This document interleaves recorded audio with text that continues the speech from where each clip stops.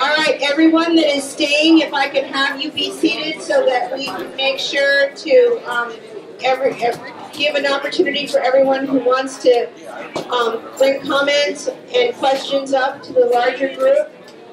The first thing I want to say, because there have been a number of questions, is what's going to happen to these questions.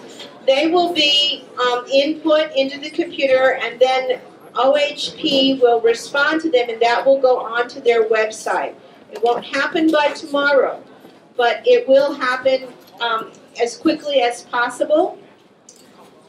And some of the questions that are up here are very easily answerable by the staff right now, so we thought, with your permission, we'll take an opportunity to do that, and that will also go up on the website, and then we will go to the public comments. Yes, sir? Could they make a mark on the ones they answered? Sure. You know, a little green mark or something like that, so we know which ones were open and which ones are not? Absolutely, no problem with that.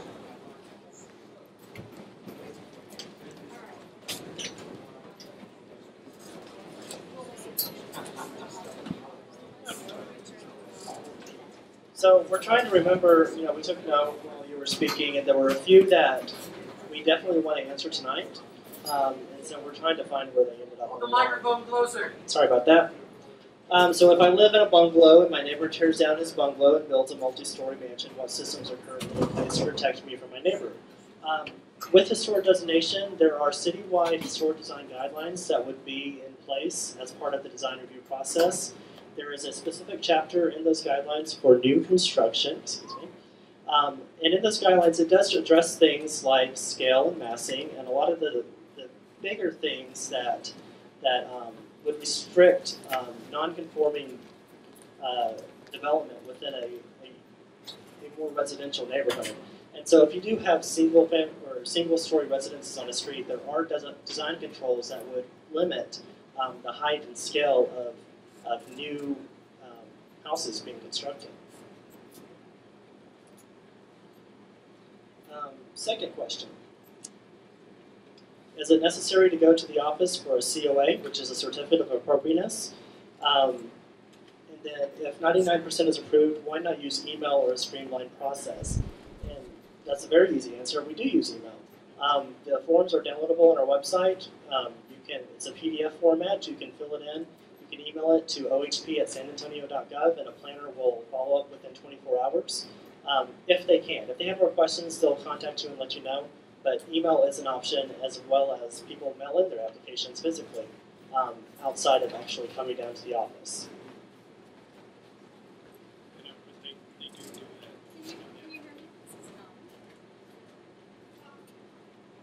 Can everybody hear me? Am I speaking too close to the mic? Okay, great. I think Corey just answered a question about staff and how you can get a hold of us and how accessible we are. I just wanted to point out there was another question. Easy accessibility to city staff should be addressed, a specific neighborhood representative. And actually, we have something set up like that. I'm not sure if you are familiar with all of our faces and our names, but we had a staff member leave us in June. And so prior to her departure, Corey and Sarah took all of our historic districts and divided them up, and they were the kind of neighborhood liaisons. I joked around saying, you know, you guys are kind of the ear on the street, and you know what people are concerned about, and you know what their questions are, and you're the same person that they can contact whenever they have a question. So we're going to continue that format. We'll be fully staffed pretty soon, and so you will have someone that your neighborhood can contact anytime. It's someone who will make an effort to distribute any kind of new information to you. So the answer is, yeah, we do have neighborhood representatives.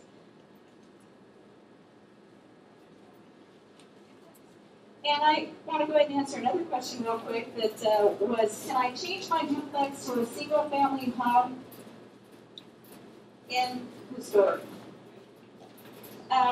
Earlier we were talking about historic designation and how that is it's part of the zoning process, and it's an overlay zoning. And what that means is your base zoning is what determines the use of your property. And Kat's still in the room in case we have any technical questions. Tell me if I get it wrong, Kat. But your base zoning is what determines the use of the property. single-family residence, duplex, multifamily, commercial, industrial, and so on. Overlay does not affect that at all. So if your base zoning allows for you to convert your duplex into single family, then by all means, go right ahead. The only thing that we would want to know about is if you're going to make changes to the outside, and we just want to make sure you get the approvals before you move forward. Yes, sir. That was my question. Yes, sir. Specifically, I have two doors in the front. One that goes downstairs, one that goes upstairs.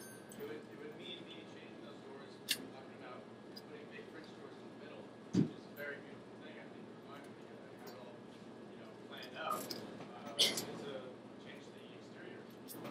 Well, I won't design your project for you or answer all of those specific questions, but I do want to say that the majority of the applicants that come to us, they have a vision for their home. They have something in mind. And what our job is to help them achieve that vision through the ordinance and through the guidelines. And so to answer that question, we would ask you, well, what do you want to do exactly? Bring in a drawing and let's talk about it. And then we'll find a way to get that design solution to fit the guidelines so you can get approval and move on. We always look for yes. We always look for a yes, and so do the commissioners. I think this may be a duplicate, but let me read it out loud just to make sure that I'm covering it. Property use versus appearance, i.e. coffee house.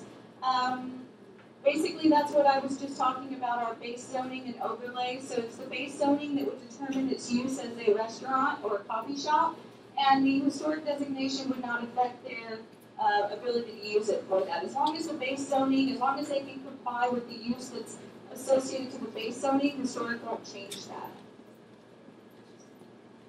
My next question, how much time does it take to have my project approved by OHP? As I mentioned earlier, for administrative approvals, technically we have, not technically, but we usually have a policy of returning those within 24 hours if received. Obviously, if you come down to the counter and speak to a planner in person, you will most likely leave with that approval unless there's some outstanding materials we need. The HDRC process, which is the process in place for larger projects, new construction, additions, things that require plan review in most cases, that takes a little bit longer. There's a timeline in place. The HDRC meets 2 weeks, the first and third Wednesday in the month. And so usually it's a 3 to 4 week process depending on when you get your application in. So those do take a little bit longer. But again, the administrative approvals, just the repair, maintenance, and smaller items, you don't have to worry about a weekend project being put on hold for that reason.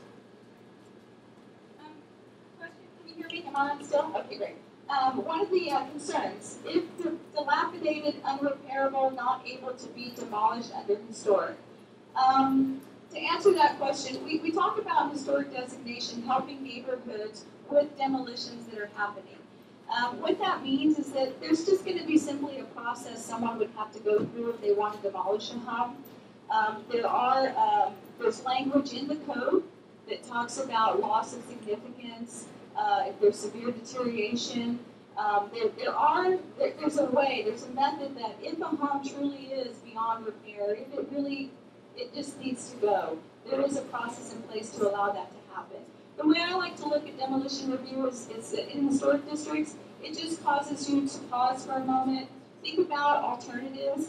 We always say that in historic designations, demolition is the last action of last resort. So really the process will just allow you to take a moment to see if there's anything that can be salvaged or if there's something that can be done to maintain the house. If there's not, then demolition would be approved and you'd be able to move forward.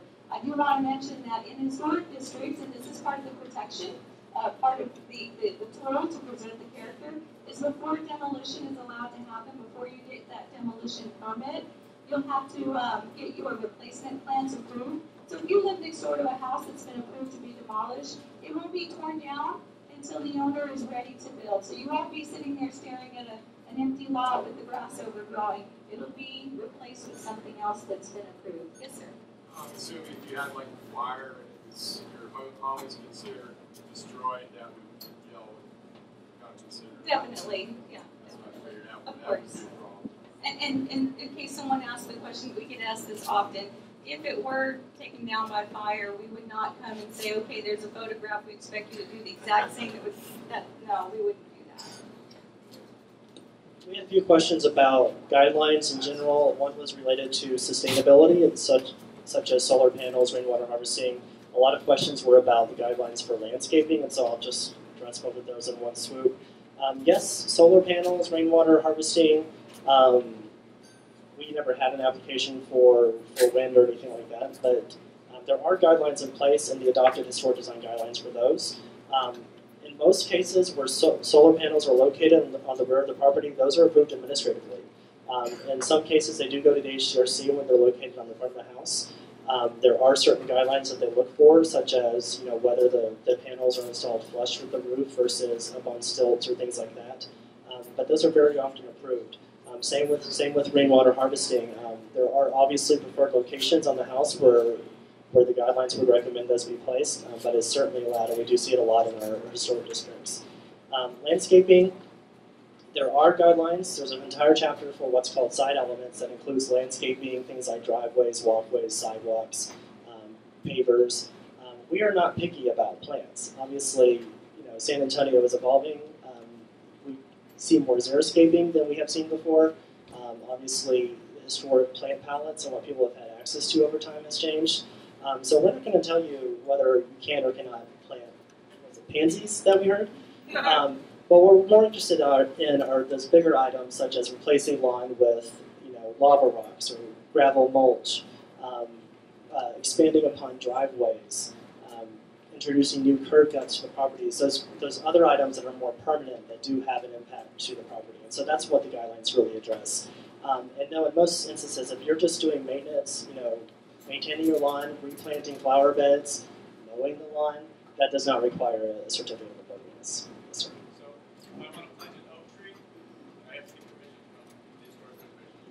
Well, in most cases, yes. We just want to make sure that it's not too close to the house or things that might cause permanent damage, especially depending on the species and its mature size. So that's why we do ask that those come in. So then essentially, you're concerned about the oak tree being planted would be damage to the foundation of the house. Exactly. Which obviously is of benefit to the person who wishes to plant the oak tree, correct? If they don't want to have a damaged foundation. Right. Yes. Okay. What about bushes that are 6 feet tall? I mean, no. No. Yeah. Shrubs and that sort of thing. In most cases, it's administrative approval because a lot of people do bring those to us. Can you But speak up? sorry, in most cases, planting shrubs and minor things like that is administrative approval. Most people know to bring those to us. But in cases where somebody does work like that over a weekend, it's not something that we usually enforce, unless there's a clear negative impact, which sometimes there is depending on the situation. And I'll get to your question in just a minute, Michael. I just wanted to say one more thing about that. I think that the primary change that the guidelines are trying to address is that impervious surface. Because I think that's the concern that some of the districts have. If they decide to put concrete all in the front yard and they don't have grass anymore and it's just all paving. That's really what the landscape guidelines were designed to address. I'm sorry, Michael, go ahead. I'd actually like to go back a question to demolitions. I don't remember, we sat in the PSP board together and approved demolitions across the city. I don't remember if you were on the board together when it happened, but there's several times when there was properties that were nuisances in the neighborhood that were before us for demolition, and Shannon would show up and say, don't demolish this property, it may be a nuisance, but we want to find a way to save it. Even if the owner doesn't want to save it, we want it saved, so don't demolish it. I've been to the HCRC meeting and I saw a guy who had a house that repaired might be worth $100,000. He came with estimates from contractors for $130,000 to repair the home, and was told by the HCRC that he did not have a financial burden preventing him from repairing the house, and they demanded he repair it rather than knock it down. I also understand that if a home is demolished anyway, despite not having permission, there's a 5-year wait before something else can be built on that lot. Can you speak to any more of that? I'm sorry, that was a lot of information. Specific question. So two questions really. You made the point that there's a process for going through for demolition, and if things need to be demolished, they should be. Yet I firsthand have seen that not put into effect. I've seen things come up to stop that. And so I'm curious more about that process, and if you have any details on how often it is approved versus denied.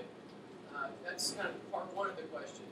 Part two of the question is, if somebody knocks down a historic structure without permission, isn't there only a 5-year delay before they can build whatever they can get permission to build? The second question, yes. And there's some other provisions that the UDC has that addresses that, but yes. And then going back to BSB, that is a separate process. The Building Standards Board is a quasi-judicial board that reviews dangerous premises and property maintenance cases. And that is a separate process from historic. But we do get the opportunity to review all demolitions within the city limits of San Antonio, and so we have the opportunity to comment on those. And those are very difficult cases, Michael, you know. Those are very difficult. They have extenuating circumstances. But we try to be a resource to the board to let them know that if it's an important resource or if it's something that they should pause a moment and maybe there's some program we have that they might qualify for, we ask them to give us that opportunity to try and make that happen. I know, sir, you have a question, but I think we had a question over here.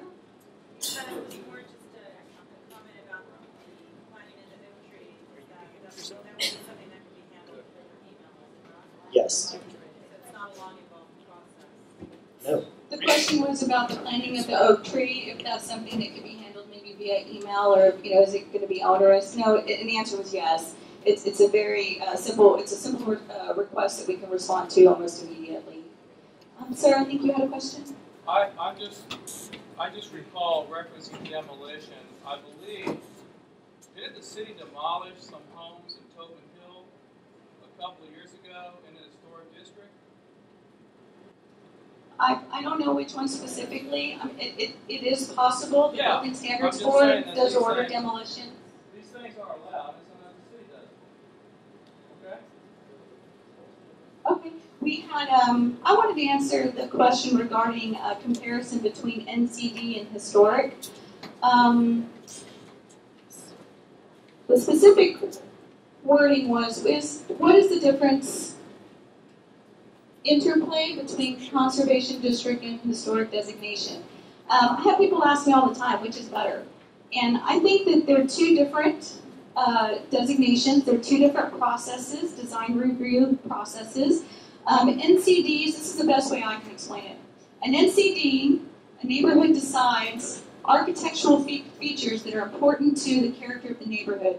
So the NCD, that ordinance will outline very specifically those standards, and I use the word standards. They outline those standards. So when you come into the NCD neighborhood, and correct me if I'm wrong, if you come into the neighborhood, you want to do some work, you turn in your permit application with your request, the plan reviewer will make sure that you meet those standards, black and white. You either meet them or you don't. If you meet them, you get a stamp of approval, you get your permit, and you can continue. If you don't, well then there's a variance process that you would have to go through. Historic designation, we have guidelines. And so if you want to make changes in your on your home, you come to our office, you submit that application, very similar to the permit process. And I mentioned earlier, if you're making major changes, you're going to have to get a permit anyway. So you would come in and you would explain the scope of work, turn in the application, and then based on the guidelines, we'll give you some feedback and we'll get you acquainted with those. So as you're making your plans, you know what those kind of expectations are, those guidelines. And so based on the guidelines, we'll go through the commission and then they will take action based on the guidelines. There are some applications that are approved that don't follow the guideline completely. But I think that's the benefit of historic review, is because you can make an argument. You can make a case for that specific change you want to make that may not be in keeping with the guidelines, but you get that opportunity. In an NCD, you don't really get that opportunity. You are either said yes or no. If you want to do something outside of those standards, then you would have to go to another board to request a variance to the code. So our process, we get to kind of work with you for that design solution with our staff and with the commission, and you don't have to go to another board to get that ultimate approval. Does that kind of answer the question? Okay, there's more. I guess not. Yes, ma'am. So the NCD is administered by a different group? Yes, ma'am. The question was, who administers NCDs? The Neighborhood Conservation District program is administered by Planning? Development Services, CAT, is administered by the Development Services Department. Yes, ma'am.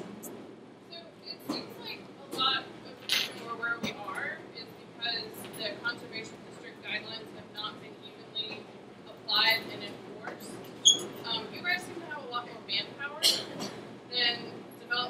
process devotes to NCD review. So I'm just wondering if we don't end up getting enough support to be in a historic area, or that's just the way the group decides not to go, what can we do to actually have those NCD guidelines worth more than just the paper they're written on? Because right now, a lot of stuff seems to happen without permits being pulled. I think what I would like to do, if you don't mind, if you want to give me some contact information, Kat looks like she wants to say a couple of words also. I don't want to speak exactly for them. I know a little bit about the process like I described, but the enforcement of that, I'm sure code enforcement is participating in that. And let's see if Kat has a little to add. Don't walk away from me. All right. So yes, the NCD guidelines or the NCD standards were recently transferred from the Planning and Community Development Department, which helped to create the NCD guidelines and standards with the neighborhoods to us this fiscal year. There was some staff as well that does the plan review. So again, we're not going to hear about these changes or alterations to homes or commercial structures that have the NCD standards unless they come in for a permit. A lot of times they aren't aware that to replace windows they need a permit, so they do it over the weekend. So when a neighbor calls code enforcement comes to us and says, hey, this is what happened, so we go out and do a review, and we have the property owner come in and submit a permit, and from that permit we do our review. So we utilize those standards that are illustrated in the documents that were developed through that process in creating the NCD. A lot of those standards are kind of subjective because they do some aerial views when you're looking at setbacks or things like that. So we are working to help sort of define those standards in a way that puts the onus onto the property owner to provide that, you know, this is my setback, this is how I measured my median setback or my mean setback, and put that onto them so that way they provide us that information and we hold that to them. Because again, we don't have the staff, and neither did the Planning and Community Development Department. They didn't have the staff to go out and do the measurements on the ground. So again, we're just kind of refining that permit process and doing the best that we can to try to get the word out, whether it's through the neighborhood associations, to utilize them to pass out maybe some brochures that says, hey, you are in an NCD district, and these are the things that we look at when you want to do some remodeling or some renovations to your home. And hopefully that gets the word out to people so that way they come to us first with a permit before actually doing the work and then having to go through this process of either requesting a variance to the Board of Adjustment to allow the work to continue or having to change out the whole thing entirely. Yes, ma'am. Yes, I think one of the things driving this process are the homes and three homes I'm farming in. And I talked to, like, there has to be somebody on staff that can read a blueprint or the plans.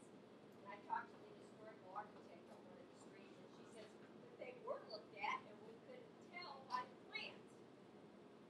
So that means that I'm sure Kat will be on top of your department, and you'll get people that can interpret these sort of things that should never happen if the proper person would have looked at the plans to begin with. But I don't think another layer of necessarily rules are going to make people in other departments do their job better. But we have every confidence that you're doing a terrific job. Yes. Yes, sir. One, the historic district is not its own layer. It is a different layer. And so that distinction needs to be made that it's not, if you're underneath the historic district, you don't also have the conservation district. Secondly, I think you need to also explain the differences in the amount of staff and the training that each of those staffs have between the NCD and the Office of Historic Preservation. I think that's very critical to this discussion. The question was, first I think that one of the questions that was on the board is if you were an NCD and then you become historic, now are you subject to both? And the answer is no. That zoning change would, if you decided to become historic, then that would take the place of the NCD. And I don't think there's a big change in the process. I mean, people know a lot of things you need to pull permits for. So if you keep going down, you know, if you're going to make significant changes, you'd be getting a permit anyway. So, yes, it's a hard fact that permits are required for a lot of work. The neighborhoods are signed with historic districts. The neighborhoods and streets are signed with historic districts, so you know if you're in a historic district. I'm sorry, I guess I misunderstood That's the also question. that's part of the answer. That with the conservation district, there's nothing in place for a new homeowner to know that they're in a conservation district. It doesn't show up in the title work, realtors don't understand it, but in the historic district, you have a sign on each of those streets that says you are within this district. Okay, I misunderstood. The question was about how do you know, how does an owner know they're in an NCD, or how do they know if they're in a historic district? And it's true, many historic districts have the brown signs. But I would like for everyone to know that the best way to find out what your zoning is, and if you are having to meet any kind of special requirements, is to either go to the One Stop and ask for the zoning of your property, or visit the Development Services website. There's a interactive map where you can enter an address and it'll tell you what your zoning is. And so I think that anyone, especially purchasing property, I know I would want to know what my zoning is, not just to know what I have to do, but to also know if a pig farm can be open next door or not. Yes, ma'am. I think that a lot of the problems between the two sides hinges right on this question. So I would encourage us to explore this at a deeper level, because I think a lot of misinformation can be very easily cleared up by lingering on this question. The NCD question? The Difference between NCD. Okay. What was said is that a lot of the consideration on either side, whether to be historic, hinges on that answer, hinges on that question of the difference between NCD and historic. It was a comment being made. It seems like we've started the public comments and questions without actually acknowledging that.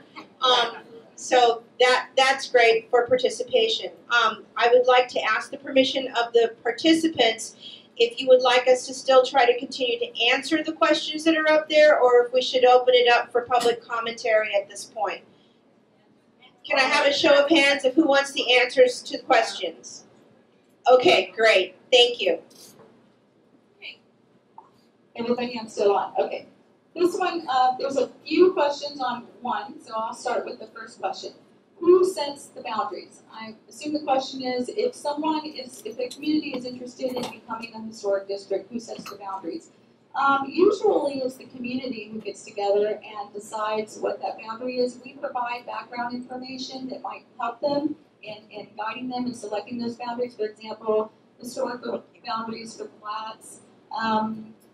We have a lot of survey information on the different styles of the houses, so we can provide them that information so that the community kind of knows where an accumulation or a cluster of a certain style is. And ultimately, it kind of depends what it is they're wanting to preserve in their neighborhood. So we can provide that background information and work with the community to set those boundaries.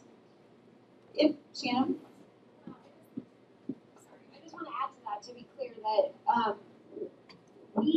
that ultimately we respond to what is submitted. So when an application for a historic district is submitted, it includes a proposed boundary. And the determination that the Office of Historic Preservation makes is this proposed boundary eligible to become a historic district? So the proposed boundary is set by the people the applicants, whoever submits the initial request, is not set by the Office of Historic Preservation. I have a question on that. Yes, ma'am. We're on Milton. There's 3 houses on Milton, but only one of them got put in the map for the boundaries. Why would that happen? Only our house was added on it, but not the other 2. Why would The question was, on the street where she lives, there's a few homes on the block, but it appeared to you that the boundaries are omitting the other ones and keeping the one. Unfortunately, we really can't answer that question because, again, we did not establish the proposed boundaries. And is that the final proposed boundary, or will it be extended a street? Or There's no final until City Council makes a determination. City Council could reduce the boundary if it ever makes it to City Council. City Council could reduce the boundaries. They could change they could amend the boundaries and make the district smaller or different. They could not extend it because there wouldn't have been proper public notice. But the determination of what within the initial request was not made by the Office of Historic Preservation. So I would hate to speculate and answer that question. Another question on the same part, if the packet was not from the city, why was it allowed?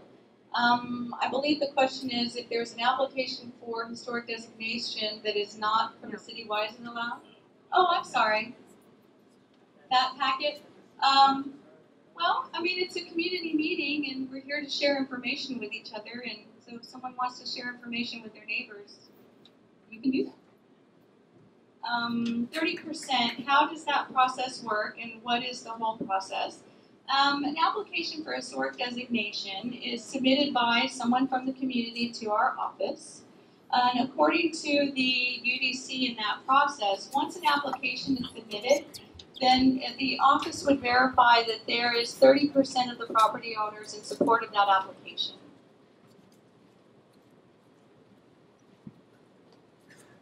I think that answers the question shortly. Yes, sir. If I'm a property owner and I control 6 properties, I get 6 votes for one. Yes, sir. They're not votes. If you own, the question was, if I own 6 properties within the proposed boundaries, do I get to show support 6 times? And the answer is yes, you can show support 6 times. It's the percentage of properties, not property owners. So it's the percentage of properties. How is UDC and Rio different from the historic district? UDC is an acronym that stands for the Unified Development Code. That is the city codes that govern development in the city of San Antonio. So that is everything within the city limits, and that includes zoning, and that includes building standards and processes and things of that nature. RIO is an acronym for River Improvement Overlay. There's that word, overlay. Kind of like the historic overlay, there is a river improvement overlay designation out there that was designed for properties that abut the San Antonio River.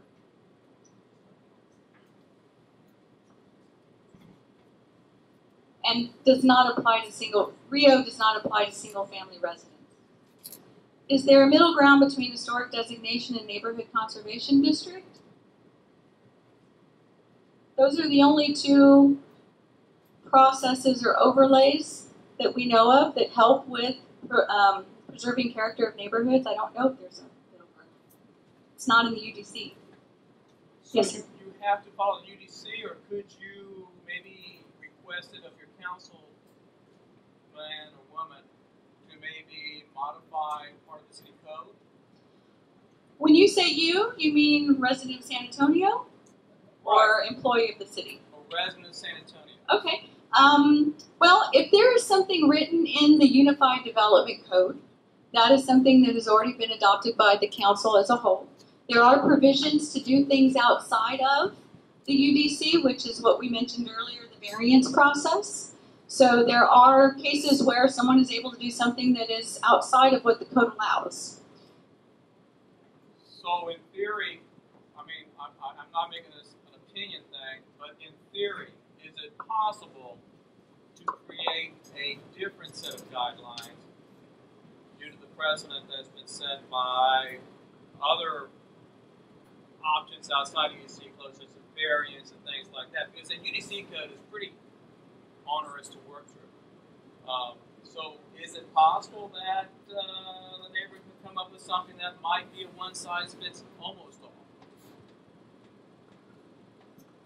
That's a tough question because, well, if we talk about guidelines, we have our historic district guidelines. So this is one side of that coin. We do have guidelines that are established for all of the districts in San Antonio.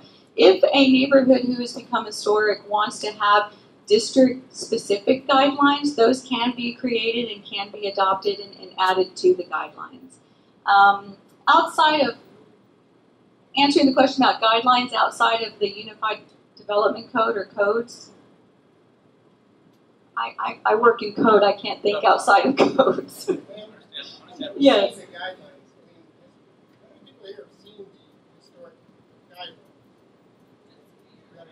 Yeah, they're located on our website. Yes, sir. What do they say? Do they say something specific? It's a large document. It's on our website. We've broken it down by chapters. So if there's something specifically you're looking for, you can go straight to that section. And it's also a good resource in general to learn about historic districts in town. The back of the section talks about each of the individual districts and what kind of makes them unique, as well as shows the map for each one of those districts. And that's one of the things that we'll share and want to show so that everyone can get acquainted with that at our next meeting.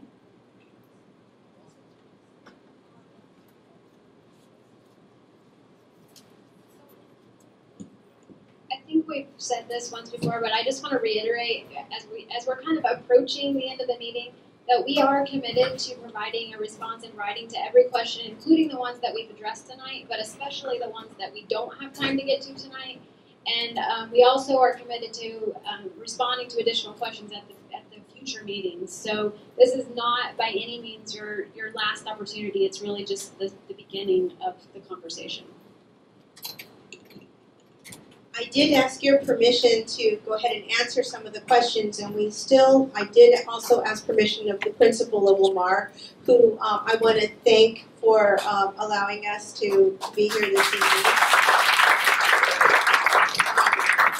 It's been very gracious. So I did ask permission for us to stay a little bit longer. If there are any questions or concerns or comments that you have not had an opportunity to make this evening, I think we have a much truncated time, but I think this was a very good session to specifically answer the questions that you all had tonight. Are there others? This is the comment section. One of my questions that I'm concerned about had to do with vinyl siding on a property that I own. If it gets damaged in a storm or by a tree falling, would I be allowed to repair that vinyl siding, or would I be told I have to remove it? The question is, can I repair my vinyl siding or would I have to remove it? You can repair it. And also, when we put vinyl siding on, we put it on the house, but not on the garage. But I think to add vinyl siding to the garage building that doesn't currently have it. It's a separate building from the house. The guidelines usually recommend that the existing materials are the ones that you continue to use. So if you have wood siding on your garage, then the guidelines would steer you towards keeping the wood siding. But if you wanted to switch it out, you can make that request. You can certainly ask. And Another question is, if I wanted to add vinyl windows to my vinyl siding on my house, could I do that? the question is, can I add vinyl windows to go with my vinyl siding?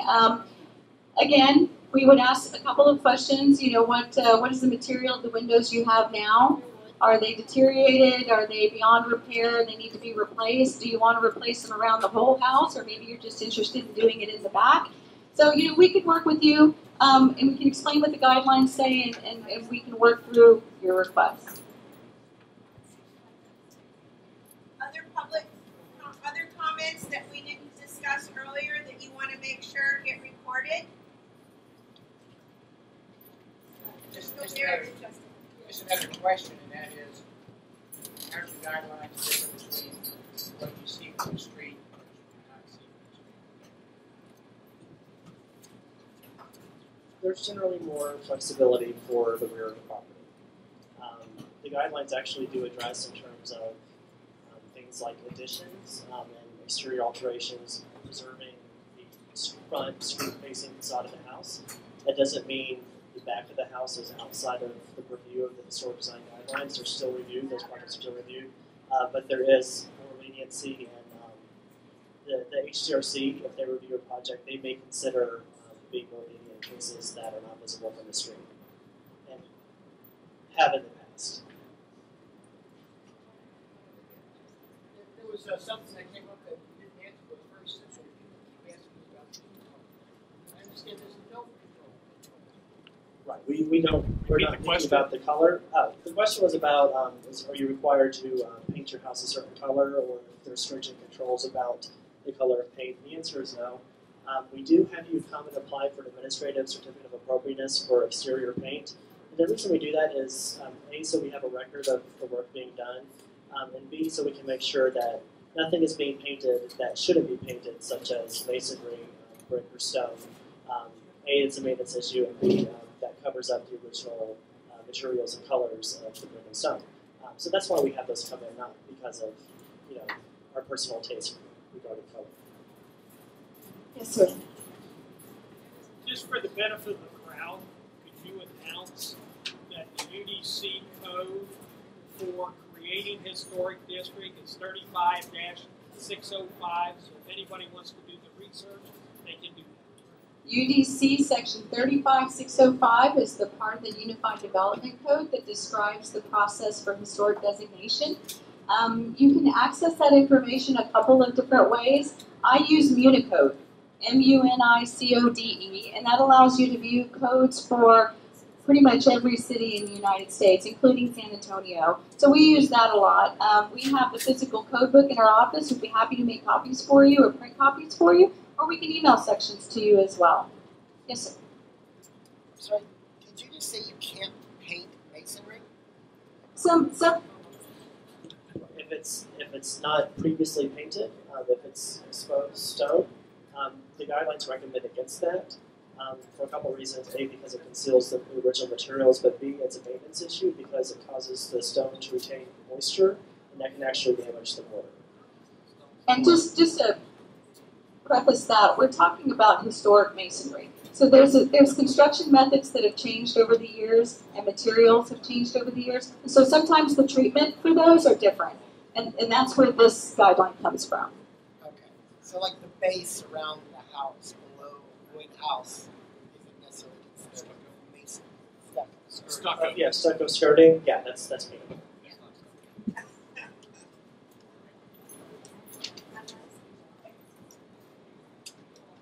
Scott? Where, when is the next meeting on the topic? The next meeting is October the 4th, and the topic is, what does historic designation mean to you? And it's part 2, and it's design review. And that next meeting will be The Mexican American Unity Council on Commerce, on West Commerce. Yes, West Commerce. And it's a Saturday morning, I believe. So it's at 9 a.m. on Saturday. Yes, ma'am. I noticed that someone asked about a video or the minutes, and I was wondering if all the questions put answers in it, like email, maybe send it to our leaders. Yes, we're going to put all the questions together. They'll be recorded and put into a document. The staff will answer the questions. The questions will be put on the website. Also, tonight is being recorded by Nowcast, and it will be available online. Before everyone leaves this evening, though, I think I would like to ask you, there is a comment survey document on the table. If you would please fill that out to help evaluate the value of the meeting. We need to know how we can improve this so we can improve communication and really listen to you. So that would be very helpful. And if you have any specifics in terms of recommendations for improving the meeting, then we're happy to listen to those. Did this meeting help to clarify some things? Did it work for you? Great. Thank you very much for taking your precious time this evening to come and improve communication and hopefully improve our neighborhoods. Thank you very much, everybody. Just a reminder, the next 2 meetings, that information, those dates and locations are on our website, www.sanantonio.gov/historic. And we will be mailing out postcards as well. And please use our website as a resource or call our office. Thank you very much.